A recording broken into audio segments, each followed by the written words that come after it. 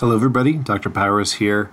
In this short video, we're going to go over Module 5 assignment, the rubric, and what you're asked to do in Excel, and how to set up a hypothesis test, and all that fun stuff. So, let's get to it.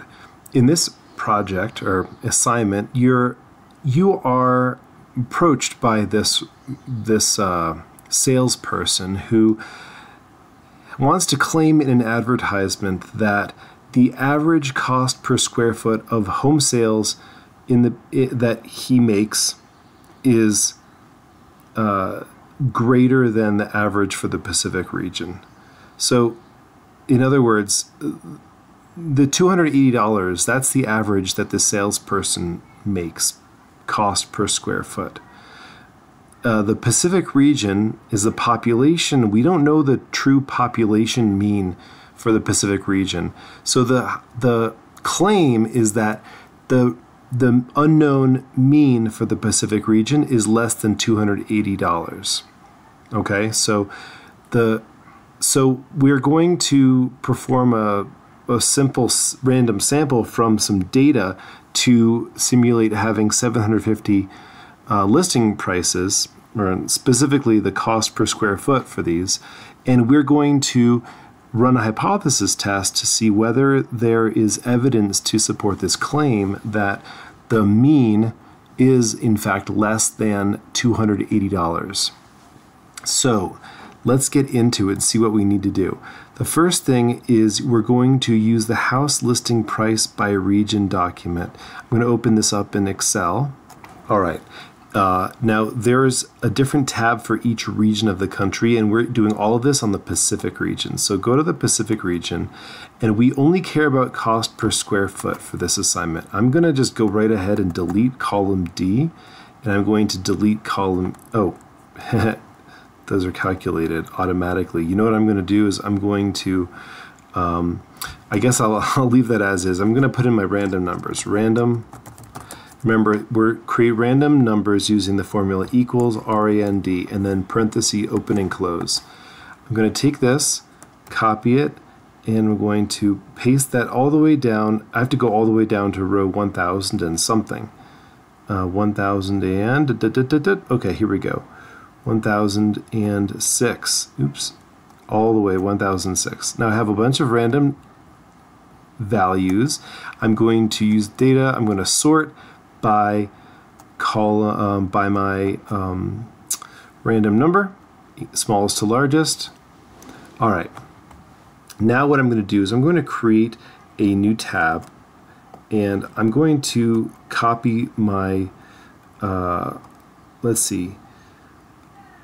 I need 750 of these, so I think it might be easiest if I start enumerating them. Start with 1,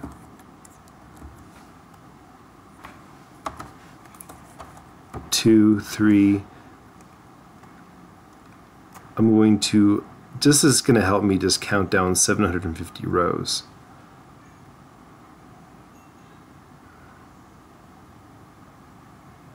Okay, that's all I need.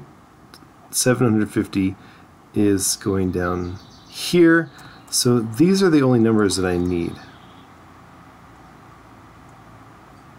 The numbers in this column.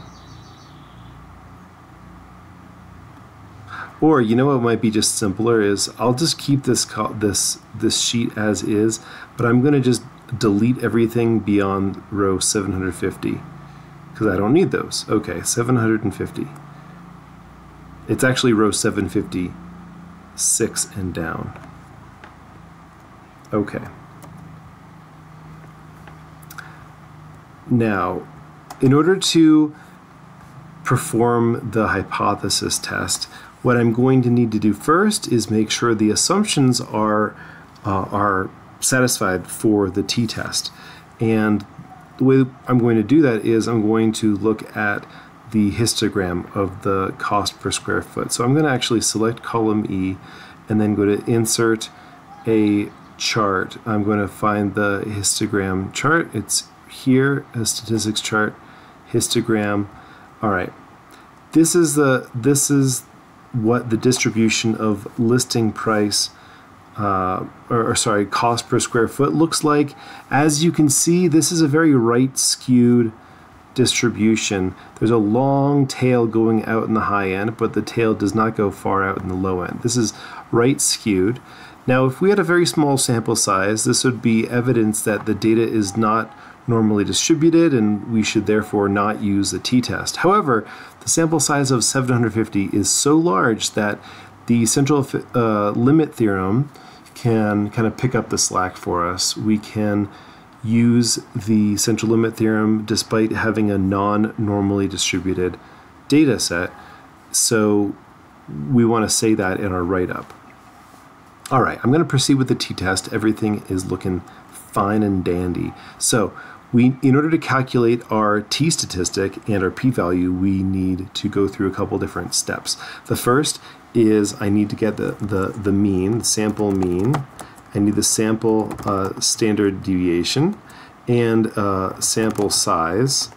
I'm going to put all of these numbers right here, and then of course the sample size is 750. I'm going to put that in right there. This random number column keeps updating. It's a little distracting. I'm going to hide it for now. The sample mean is found using the average function. I'm going to the average. Let's see what happens if I select all of column E. If it's going to yell at me because there's some string stuff in there, or if it's going to be okay. Oh, it looks okay. All right, that's easy. I'm going to stdev.s to get the sample standard deviation. And that's, again, I'm going to just select column E. And I'm able to do this because I deleted all the data I don't care about.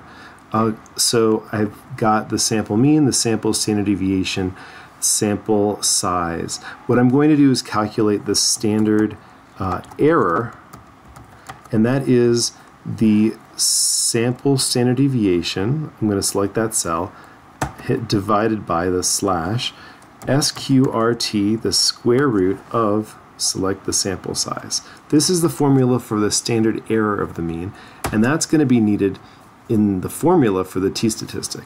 Okay, my t-statistic is, okay, here's what it's going to be. The numerator is parentheses around it so that the division, doesn't mess up order of operations.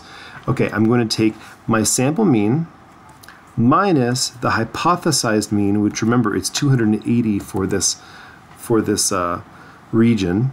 We're hypothesizing that the mean might be 280. We want to see how unlikely it would be to get a sample mean of 247 if the population mean happened to truly be 280. Well, let's find out. We're going to take that difference, divide it by the standard error. That gives me the t-statistic. Hit enter. That gives me a negative 5.7.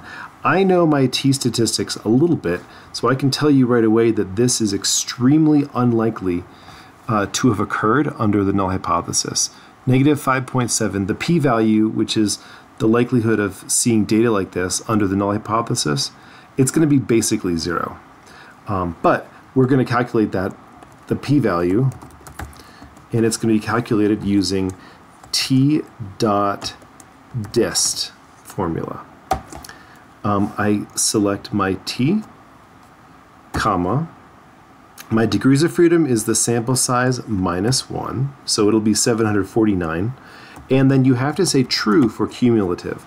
This is going to calculate the cumulative probability up until and stopping at negative 5.7. So it's the left tail probability. Why left? Because I am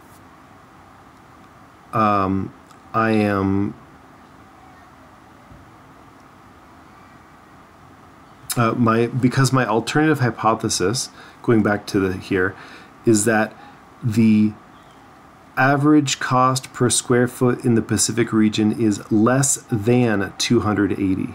Less than 280. So that's less than, that's a left-tailed test, so I find a left-tailed p-value, and this is how I do it. Calculate that. Like I said, don't get messed up by the scientific notation. Let's just go up to formatting and put this in comma style, so it puts it as a decimal. And I'm going to expand the decimal places enough so that I actually see what it is. Look, it's 0.000000859 or 854. So this is very, very small, extremely small, basically zero. Okay, what does this mean for us? That means that we have extremely strong evidence that in the Pacific region, the cost per square foot truly is less than 280. So, in other words, the agent, the sales agent, is completely justified in making a claim that his cost per square feet is above average, right? So all of this stuff needs to go into your report. And I'm going to show you the template now.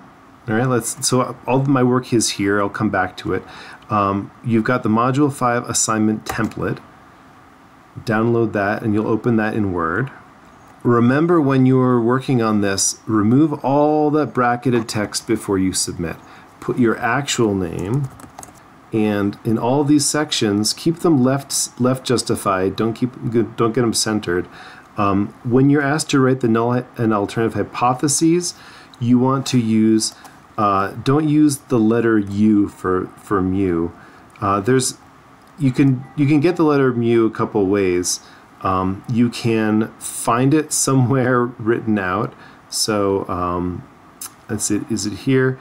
No, I sometimes do a Google search for mu, the Greek letter, and I take that and I copy it, and then I paste it here. So I'm going to write the null hypothesis is that the mu is equal to 280, versus the alternative hypothesis is that mu is less than 280. You can write it out like that. Now these should be subscripted, so I'm going to click the button for subscripting the 0 and the A. The other thing that you can do to get the mu is you can use on the computer, at least on Windows, it might be different for Mac, Alt 230. That creates the Greek letter mu, Alt 230. So you hold down the Alt button, you type 230, and then you let go of the Alt button, and then that character will appear. Please take the time to actually put in the Greek letter. Don't just say mu, and don't put the letter U because it looks a little bit like a mu.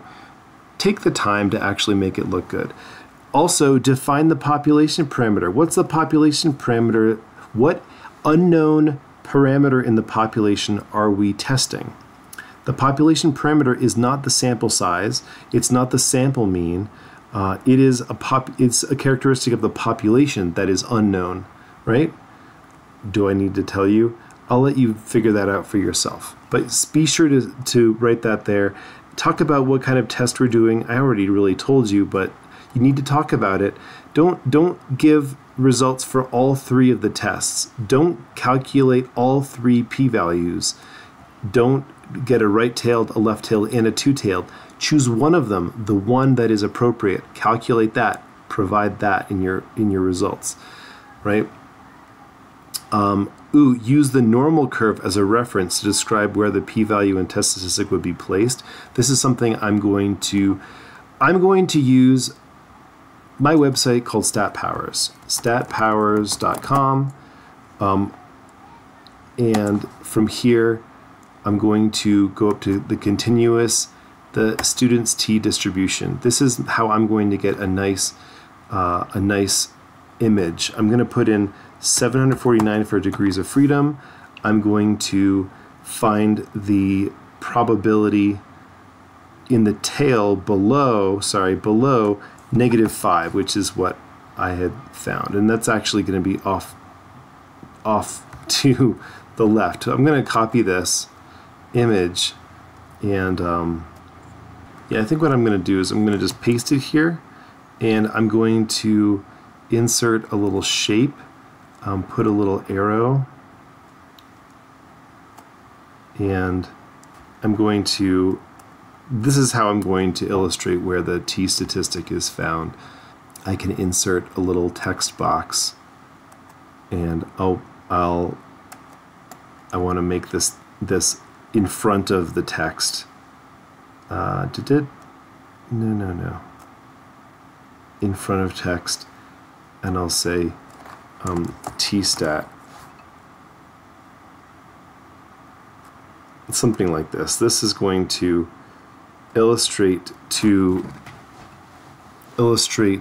where in the distribution curve my observed test statistic is found. It's out in the far left of the tail.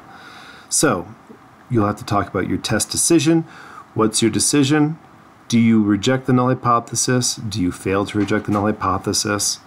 And then finally, you need to base that on the p-value and the significance level. The significance level, as you know from the assignment, is given to you to use. Here in the prompt, you can see it says to interpret the results using a significance level of 0.05. So when you're writing this up, you have to compare your p-value to the significance level. Don't compare the test statistic to the significance level. It's the p-value. So if your p-value is less than 0.05, then your conclusion should be to reject the null hypothesis. That's fine, but then you have to say, what does that mean? In the conclusion, talk about what does this mean in terms of the sales agent, the advertisement claim? Should it be able to go through? Is it justified based on what's observed in the data or not? That's going to wrap up your assignment. Beyond that, be sure to go through the rubric, look at all of these sections, and make sure you're satisfying everything required of you in the rubric. If you do, you will get 100% on this assignment, and I hope you do. All right, bye-bye.